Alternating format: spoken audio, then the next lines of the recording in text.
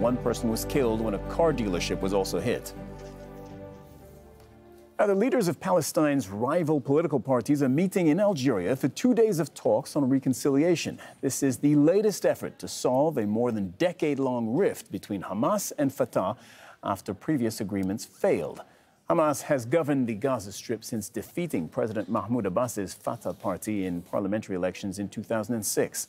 Armed conflict broke out after Fatah refused to recognize the results, and that ended when Hamas forced Fatah out of Gaza entirely. Since then, the Palestinian leadership has been divided. The Fatah-led Palestinian Authority governing the West Bank on the one side and Hamas running the Gaza Strip on the other. Well, despite several rounds of negotiations, the sticking points remain. So let's go through them. The most contentious is the future of Hamas's 25,000-strong armed wing, the Qassam brigades. Both Fatah and Israel want it completely disarmed. The sides also haven't been able to agree on the payment of salaries to 30,000 civil workers hired to run the Hamas government in Gaza. The government hasn't enough income to fully pay their wages. Both sides will also have to agree on how to move forward with long overdue Palestinian elections. They would be the first to be held since the vote in 2006. We're covering this from both sides, the occupied West Bank, where Nida Ibrahim is standing by, and Gaza. Yumna Al-Sayed, let's go to you first. Yumna, we've seen attempts at reconciliation before. They haven't worked. So are people in Gaza optimistic about this one? What are their expectations?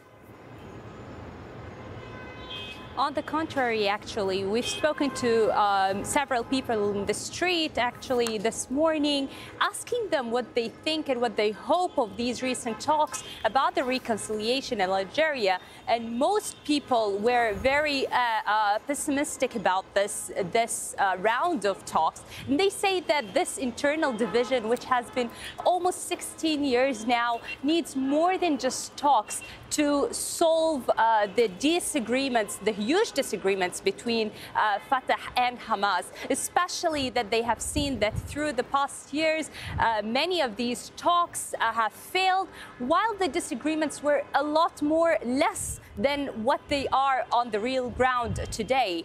Also, people here see that Hamas's control over the Gaza Strip is not something that it would easily let go of, especially that the fundamental disagreements between Fatah and Hamas, where Fatah is not also going to be compromising with the presidential elections, the reorganizing of the Palestinian Liberation Organization like Hamas demands, and many other demands that both sides have demanded. The Palestinian street here in Gaza sees that it is almost impossible to reach a positive result over these disagreements.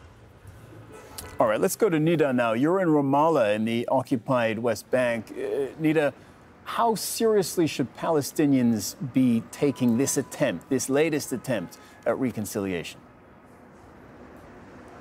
Let me tell you that recent polls we've been looking at suggest that 2/3 of Palestinians do not believe that these reconciliation efforts are going to be leading towards a success or that it would change the reality on the ground. Palestinians believe that both parties have vested interests in keeping the situation and the status quo as is, because both parties have a certain control over their respective territories. But many would tell you that whatever control the Palestinian Authority has in the occupied West Bank or Hamas has in the besieged Gaza Strip, the ultimate control really is in the hands of Israel, because the Gaza Strip is still besieged. The occupied West Bank is still has daily rate, has illegal Israeli settlements expanding. So the reality on the ground suggests that whatever control they have, it's very, very limited.